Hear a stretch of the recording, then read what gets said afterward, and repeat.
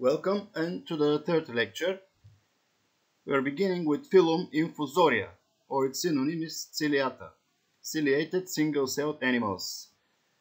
The Paramecium caudatum is a representative of Infusorias, the species which I gave as an example, prey of the amoeba. The ciliates are a group of protozoans characterized by the presence of hair-like organelles called cilia, which are identical in structure to eukaryotic flagella, but are in general shorter and present in much larger numbers with a different undulating pattern than flagella. Cilia occur in all members of the group, although the peculiar structurae only have them for part of their life cycle, and are variously used in swimming, crawling, attachment, feeding, and sensation. Ciliates are an important group of protists, common almost anywhere there is water, in lakes, ponds, oceans, rivers, and soils. About 4,500 unique free-living species have been described, and the potential number of extant species is estimated about something between 27,000 and 40,000. A great diversity of species, not only as numbers but as their appearance. Here you can see, for example, the position of the cilia. Some, for example, like the Paramecium, has cilia all over their single-celled body. Some have cilia only around their mouth parts. Paramecium caudatum. This is a scheme of the interior structure of the Paramecium caudatum. What is important to know about the Paramecium caudatum? It has constant cell shape. Also, what is different from the other single-celled organisms we mentioned in previous lectures? It has a cell mouth. You can see the cell mouth from which the animal is feeding. It is fixed in a particular place of the cell.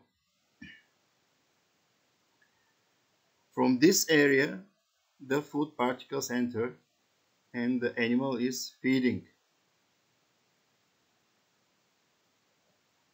Also, it is digesting through food vacuoles and excreting bile contract vacuoles. For the paramecium, it is important to know that they have something very similar to our sexual reproduction. It is called conjugation. This process is when two individuals approach each other, connect each other, and simply change some genetic material. It is called conjugation, a primitive way of sexual reproduction.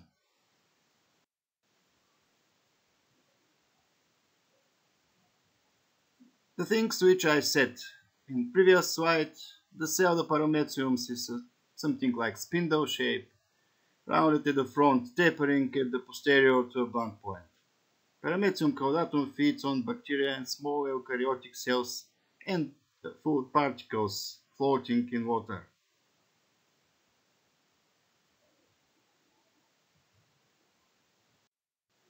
Here you can see how the Paramecium is moving by its cilia, how it's swimming in water. Other representative of the Infusorias, the species from the genus Stentor species. It has a relatively sedentary life. Sedentary because by its end it is attached to a hard substrate. It could be some kind of bottom substrate as gravel, rocks, or submerged plants. And with its other end of the cell, which is called the cell mouth, similar to this in Paramecium, but something like tube-like structure, it is surrounded by cilia. So in this species, the cilia are not used for swimming in water, but they are used for feeding.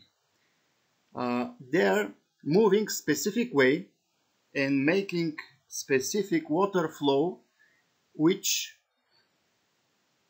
helps the food particles to go inside the mouth of the cell. So by its movement, the cilia making specific water flow inside the cell mouth, and the animal is staying attached and feeding passively by the help of this cilia movement. Of course, it can move for short distances also, detached from the hard substrate and crawling for short distances.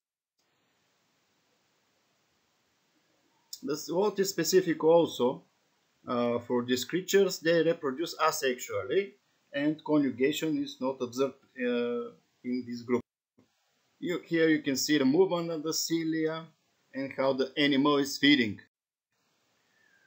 The genus Vorticella, they are similar in appearance to the stentor, but they are a little bit more complex, especially their mouth part and the shape of the cell, which is bell-like. Again, with their stalk, they are also attached to the hard substrate in water. And when they are disturbed, they have a contractile axis, which helps, something like the muscles we have, helps the animal to contract its stalk and avoid the irritator.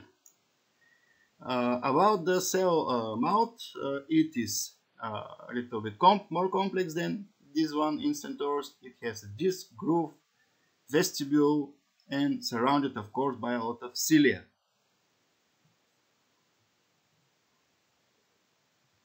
What also is specific, it has one big nucleus called macronucleus and one small one, micronucleus.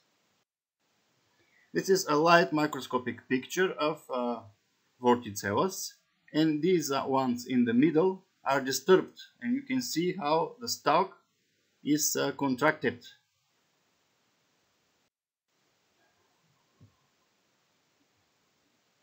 What is again important about these creatures, both the Stentors and Vorticellas mainly found in fresh waters. They like mostly standing waters like lakes, swamps, and slow flowing rivers, of course. The contractile structures are consisted by so-called myonems, these muscle-like structures.